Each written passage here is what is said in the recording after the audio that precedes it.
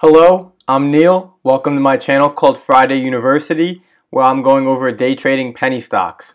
So today I made a day trade for about $140 gain, about 20% move, and I'd like to do a recap on how I traded a stock today.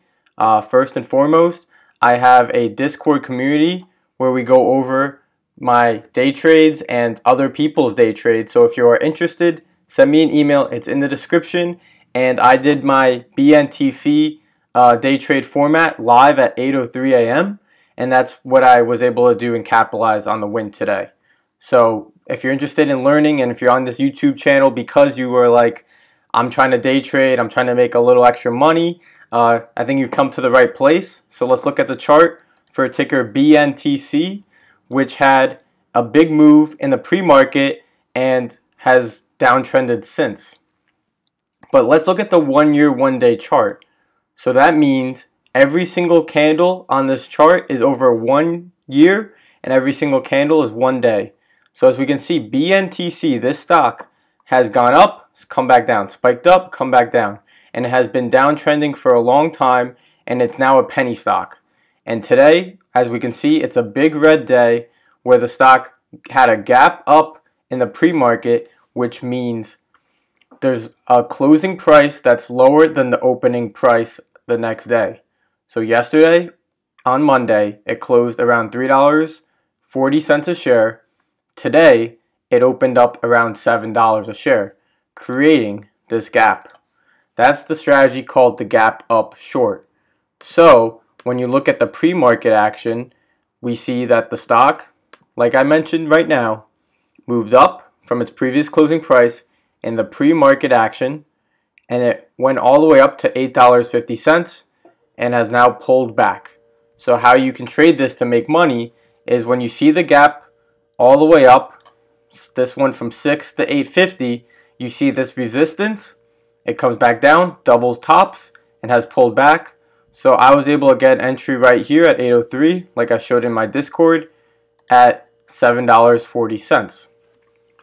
Now, that entry is a short position where I want the stock continue to go down from the pre-market highs. Now, I'm short biased because the stock failed on the history, the news wasn't all that great, and as we saw, the $8.50 was a strong resistance. So I'm in about $1 below, and I'm risking to $9, which is well above, 50 cents above the pre-market highs. And it gives me a little bit of breathing room, and I'm aiming for $6 as my target price to fill this little pump up right here. So with that plan, I go to the position size calculator. On my $10,000 account, I theoretically take a 125 share position. When I get in at $7.40, I'm aiming to go to 6, which would give me a $175 win, and I'm stop losses at 9, which is a $200 loss. So this is my thinking as I go in. I ended up taking the win at 623. I was pretty happy about it, get that $145 dub, but holding the 6 or even 5, 7 creates a bigger win because it continues to be a bigger percent win.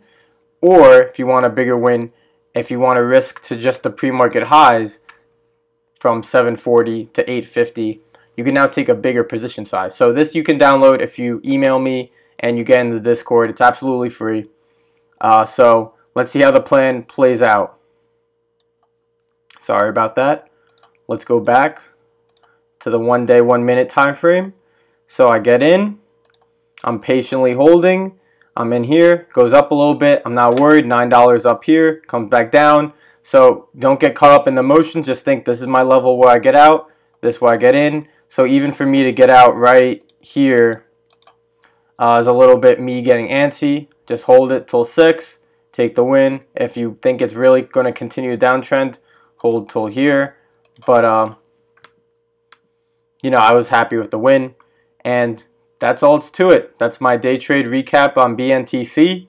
I hope that you learned a valuable lesson from my day trading. And till next time, I mean, thanks for watching. And I hope to see you again, and reach out by email to join Friday University. If you're in the Discord already, Let's make more big money plays. Thank you.